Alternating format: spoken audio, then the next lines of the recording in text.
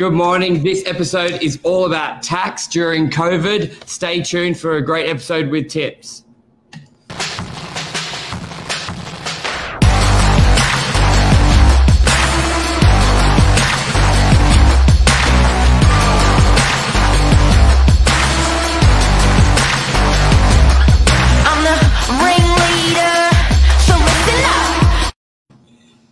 Good morning, everyone. Welcome to Morning Minutes, episode 304, COVID tax breaks, especially for home offices. We have special guest Harry, director at Chartered, Paige Harrison and Co. Chartered Accountants, and Mark Novak. Good morning, gents. Good morning. Good morning.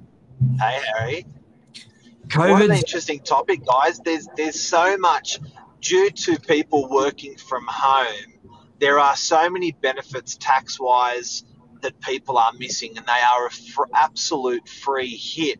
They're a claim that if you forget to claim, you will never see that potential back again. So, guys and girls, we've got an incredibly smart accountant here willing to give away free advice, which is very rare. Harry, thanks so much for joining us. Pleasure to be here, Mark. Yeah. Do you want to just give us a bit, like how long sort of a bit about yourself, Harry, how long you've been doing it, where you are and what you sort of specialise in, and then we'll get into it? Sure. So I've been working in business services tax for 15 years, and we currently operate at Nelson's Point, Sydney's North Shore, a chartered firm there. And so anyone out there who should be watching this, what sort of good, what notifying people of? So if you're a salary wage earner like majority of the population and you've set yourself up at home, you've probably been working from home since March this year. So there's a lot of time that you're spending outside of the office and you're working at home. So stay tuned because you need to know what methods apply to you to claim the best sort of tax breaks to minimise your tax payable at year end. Because Harry, I find there's a bit of a disconnect between, and I mean this with utmost respect to the accounting industry, but I think, if an accountant has a couple hundred clients, 200, 300, 400 clients, I find as a client, I often don't know what to ask, or I don't know what to push for or what to claim. So I'm sure my accountant has sent me 30 pages or 50 pages regularly to read that I don't read, so I don't know. But I just wish my accountant would poke me more and say, hey, have you claimed this? Hey, have you claimed that? And that's a little bit about, I guess, what today is about, just to poke people and remind people of what they potentially could claim.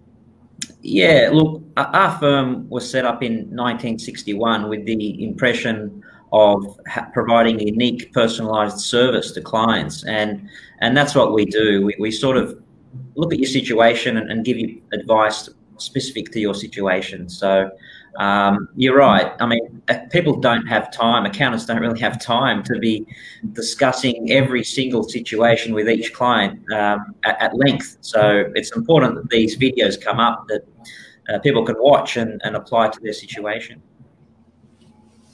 Yeah, right.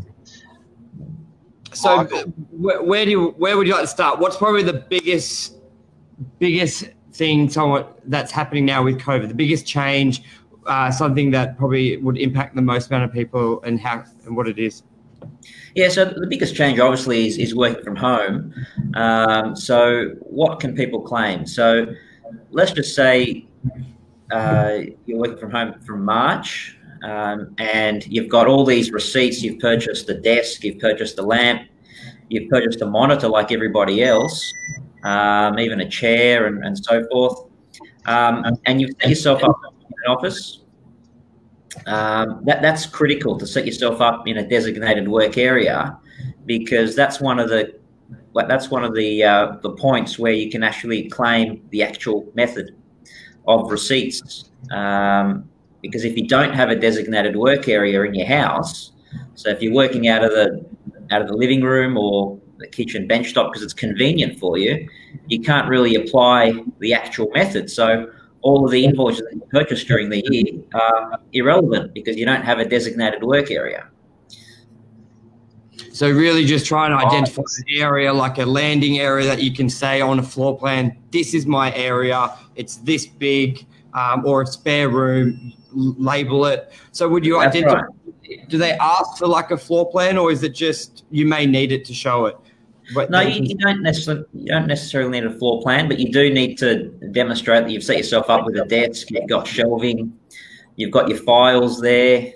You know, it belongs to you. Nobody comes and goes regularly, so it's your office. That's the definition. And can you claim sort of all those expenses? Is it a minimum max rule of thumb, or is it sort of just? Yeah. So with the furniture and fittings, so there's a threshold of $300. So anything over $300 needs to be depreciated over its life, so over time. But anything less than 300 and it's for your work office, then you could claim it outright, entirely. Depreciation 5 years? Well, it depends on the item. It depends on the item. Each item has a different rate. So best to speak to an advisor, and we can guide you in that. So. And okay, so that's right. Sorry, retailers have a really good way of expressing giving money back or getting money back. The tax department doesn't. So retailers call it cash back, or retailers, you know, like instant rebate. Whereas effectively this is, hey? All these catchy terms and marketing logos and slogans. Yeah. Now, the ATO is doing the same thing. It's a cashback, it's an instant rebate sometimes or whatever, but it's not marketed that well and it's not understood widely. But this is what you're talking about today. You're pretty much saying, guys, we can give you cash in your back pocket virtually, you know, within the next financial year, straight away. But all the people, it's about having the knowledge of actually what is claimable and not claimable, which we're going to drill down on further today. Exactly right. Yeah. They don't have to be the employee to get these benefits. It's just under their normal tax back what they do. They don't have to be set up as a company or an ABN or any extra sort of hassle that way, do they? No, you don't need an ABN or a company set up. You just need to. You can be a salary wage earner and working from home, and the deductions apply to you against the income that you've been paid from your employer. So yeah, there's no need for an ABN or company set up. Perfect. Okay, now if can we use a real life working example? I've just set up a monitor for $200, a desk for $300, a chair for $300, and anyway, I've got up to $1,000. I've spent about $1,000 on my home office now. I've designated the area. I've sticky taped it out and told the kids they can't go within that area. In my head, I know that area. My wife knows that area. How much of that $1,000 that I've spent am I going to get back into my pocket when I claim it this financial year, if I do it proper and effectively? Sure. So the monitor is less than $300, so you could write that off entirely. The furniture and the desk is not less than $300, so you're going to have to depreciate that. But the real tax break or benefit comes back to what your tax rate, personal tax rate is. So it depends on what your assessable income is at the time. Yeah. Okay, so just if you've got to no elaborate, tax to pay, then there's really no benefit to you. Yeah. Okay, so just to break this down a little bit, guys and girls who are watching, if you know how much you spend on tax, for instance, you may spend 30% of your gross earnings on tax, or 40%, or whatever that may be. That's the amount that you're talking about getting back. Yep. Perfect. Yeah. Okay. So that will really appeal to a lot of people who are an employee. Where do we want to talk about a business owner? Because I know the breaks sort of open up widely with an employee. Or where do you want to go? Before we do, can I just, you know, that $1,000 example, Harry, we just spoke about? Yep. Can I just finish off on that? So I earn $80,000 a year. I pay, what percentage tax would I pay if I'm earning $80,000 a year? Oh, it's 37.5% roughly. Okay. Yeah. So I've just gone out and spent $1,000,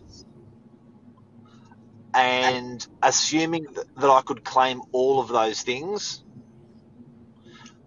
I know one was over $300, so but assuming I could claim all of those things, Yeah. I will get back out of the $1,000 I spent Your tax rate, correct. $375. Correct. Yeah. That's huge. Can you imagine a shop saying you're going to get that back? Saving, yeah. And we all know a lot of people have done it. So a lot of people are in this position. So it's really it's keeping your receipts. Now, what happens if they bought it before COVID? If they bought it last Christmas, they bought it a couple months before. They could still do it? Yep. No, it won't matter. Okay. Now, what else? Yeah. So what else do you want to speak about? Do you want to go now to that's a real sort of entry level, your mum and dad's working from home. Do we want to talk about the benefits now for a business owner running a business who buys machinery, cars, that type of stuff now? I've got one more question. Yes. Can I ask one more about this furniture? What about, and okay, we've just done the bread and butter 101. Okay, like we've given the example of, someone's been pretty modest. They've gone and they're working from home the last 6 months, and they've spent $800 on their fit out, 500, 1,000 on their fit out. How ballistic can someone go in their home office fit out? How like crazy can they go? Can they go out and buy a conference table worth $3,000 from the White Room in Narrabeen? Or a $2,000 chair? Well, yeah, I mean, there's no real limit to it. As long as you can demonstrate that it's for your work office, then yeah, there's no real limit. But when you're looking at things like artwork on the walls and paintings on the walls, for tens of thousands of dollars, then it's obviously going to come up with grey areas. So you just got to be wary of that. Yeah. So where do people go wrong with this in your experience? Yeah, where they go wrong is they don't have the receipts. They can't demonstrate payment has been made out of their bank account because they can't find the actual payment. They don't have invoices, all of that. So when they don't have that, they have to revert to cents per hour method, which is a much lower claim for them working from home. So, from March, you could claim 80 cents in the hour that you've worked from home. That's, you don't have any receipts whatsoever. But that's where people are going wrong. They don't have the supporting information. Okay, and if they do pay cash, make sure you get that receipt and keep it. They don't have to demonstrate how they got the cash. They just have it's just to demonstrate. This is an expense deduction, so no one's going to ask you where the money came from. It's understanding where the money's gone, where what invoices you've been provided with, and so forth. Okay. Because I'm a bit of a nerd, for retaining receipts, is there any app that you recommend as an accountant that you can say, this is what my clients do and love? I personally use a thing called Evernote, and if ever I want to keep a receipt for tax purposes, I email it to my Evernote account or I scan it to my Evernote account. What apps do you recommend? Yeah, look, we scan sort of files for employees on our system, so it's on our server. So we don't really advise of any apps. I'm not aware of any apps, to be honest. But we scan all the receipts on our system, so we've got records of them. So it takes away the sort of headache for clients to make sure they've kept the receipts because we've got them for them. So does the client send it to you straight away? They buy they send the receipts to us when the return's ready to be lodged. So we keep them all on our server. Okay. Yeah, but I'll lose that shit. Yeah, by the time it comes a year around. Yeah. So I think forget about it. I lose it. I do that. So send it to your accountant straight away. Would your accountant get angry if you did that? No, not really. No, they would just save it straight into your file or folder and record it for you. So that's good. Yeah. I reckon that's a really good. It doesn't sound like anything's been invented, but I think to do that and remember that to retain, because I think a lot of clients do wonderful deductions, but you just simply forget about it. Yeah, or just and it would be great account as well. Setting up a Dropbox account for your personal work office costs or tax receipts is a good idea too. That's a good hack. Yeah, and you can share it. You could share your Dropbox link. That's right. That's what people do. They share the Dropbox account with their accountant, and they can both access it at the same time. Or a WhatsApp group, Mark. We love our WhatsApp groups. I got about 200 groups on WhatsApp. So create a WhatsApp group with your account, take the photo, install it. Yeah, that's not a bad idea. But also, it just reminded me there was an app that I stopped using because I went over to a great accounting package. But when I was on MYOB, I struggled with what we're talking about. I used an app called Expensify, and Expensify read the receipt, and Expensify added up the monthly receipts, and then by the end of the financial year, I had 12 added up months, and I gave that to my accountant and said, here's the link, and it gave him all of the receipts and all of the money added up for that year. Yeah. Expensify. So guys, tips from today: if you do not want to forget about tax deductions, streamline it, or even use, and you know what I also do, Harry, I use one credit card for deductions. If I know something's deductible, I'll use that credit card. That's right. Yeah. And if it's personal, I'll use the other credit card, and then I'll have 12 credit card statements to give to my accountant at the end of the year. Yeah. Mike, because we normally do 15 minutes, do you want to go a little longer to get in more detail? Or do you want to do another one with a higher level of conversation, maybe for business owners? I think this was a big market, on a very simple structure, but really informative for people to bring it aware. But as you know, there's so much to talk about. Yeah. If Harry's up for it, I wouldn't mind, and I'd love to know people who are watching if they've got any questions. We could do another session for business owners at another time, sure. Yeah. So guys and girls, if there's any questions you want to ask Harry, feel free to ask away now. We're even going to dedicate another series to business owners, depending on those questions that come through. Because we didn't get to the renting the room out or the land tax, or could that be done in the next 2-3 minutes? So what do you mean rent your room out? Renting a room out. Quickly about renting the room. So depending on who you're renting a room out to. Because I just had that in one of your email, Harry, renting a room out to family, and land tax. What is it? How is it calculated? Yeah, so with land tax, it's assessed on the 31st of December. So there's a threshold of 755,000. So excluding your main home. So if you've bought investment property over the last year, and you know you own $1 million in property or over 755, you need to register with the land tax office because it's a self-assessment system. You don't want a nasty letter from them later on to say that you haven't registered for land tax. So it's important you do that, and we can help you with that if you need assistance. Perfect. Alrighty, I think that's a wrap. Anything else you want to add, Mark? Harry? Yeah, I want to do one. I want to do one on the next session. I want to do one with you, Harry, on renting rooms out at home.